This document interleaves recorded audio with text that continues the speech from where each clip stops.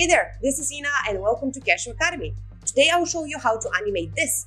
My project files are in the description as always, if you want to practice on your own. We have a lot of work, so let me jump to my computer and get this thing started.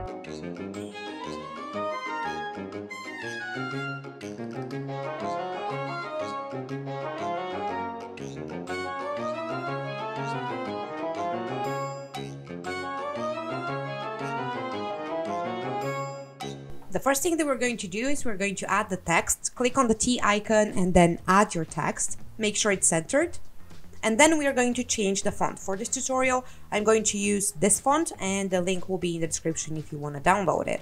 I want to also make sure I have the focus bold and the text is all caps. So now I'm going to create a mask and I'm going to make sure this is the arc of my text animation. Once I'm ready, I'm going to open up the text layer, pad options, and then on the pad, click mask 1. I need to make a few adjustments here, so you can play with the first margin and the last margin until you're happy with the way your text looks. I'm going to also adjust my mask a little bit. So my exclamation mark is too close to the H, so I'm going to adjust the tracking as well. Now right click on your layer, layer styles, and then select stroke. I'm going to change the color of my stroke and the size of it. And then I am going to change the fill as well. Now I'm going to right click again, layer styles, and inner glow. So here I'm going to make a few adjustments. First I will change the color, then I'll make the opacity 100. And then the technique should be precise. You can play with these settings until you're happy with, but like my stroke would be around 47. And I'm going to bring back the gradient to 100. Now right click on your layer again, layer styles, and this time add satin. So let me zoom in and show you the settings. The first thing I'm going to do is I'm going to change the blend mode to divide. Then I'm going to change the color and I'm going to take the same yellow but make it slightly lighter. Now I'm going to play with the settings again. I'm going to play with the size, the distance, and the opacity. You can do the same thing and play with these settings until you're happy with the way your animation looks, or you can copy mine. Now right click on the layer again, layer styles, and this time add a drop shadow. Now first let's change the blend mode to normal. Then we are going to change the color. First I'm going to change the spread to 100, the size to about 10, and the distance to about 14. And the angle is about 41 degrees. And now we want to add another drop shadow, but unfortunately we can't create two drop shadows in the same layer. So click on your layer, Ctrl D to duplicate it, rename it drop shadow, bring it at the bottom of the composition, and then delete everything except the drop shadow.